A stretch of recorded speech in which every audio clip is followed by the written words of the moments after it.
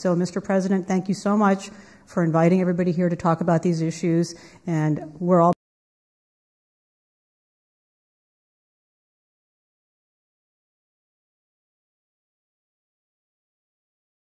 who just got slugged, viciously slugged. I think it's a disgrace. You ever notice they pick on certain people? I mean, he would tell you he's not the toughest person in the world physically, right?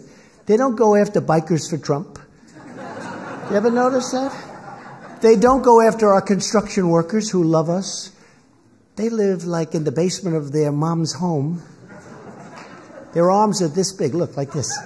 But they have the black masks on. And they have sticks, and they hit people. They hit people in the face, in the head. This Antifa. But you ever notice Antifa is never there when we have a bikers rally? They're never there when the construction workers and the unions are honoring the president. They're never around. They're always there when you have a single guy